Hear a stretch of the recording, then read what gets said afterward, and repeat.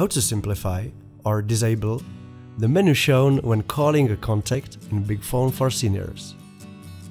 If you tap the button with Assign Contact, or if you choose someone from the contacts list, a menu will show up. You can choose to call the contact or to send an SMS message. To simplify this, you can remove the SMS option. Tap the three dots next to the clock and choose Preferences from the menu. Select Contacts, and in the next screen disable Show Message option in Call Dialog. Now, when you tap a contact, only the call option will be shown. This works as a confirmation of the call and prevents accidental touches, resulting in unwanted calls.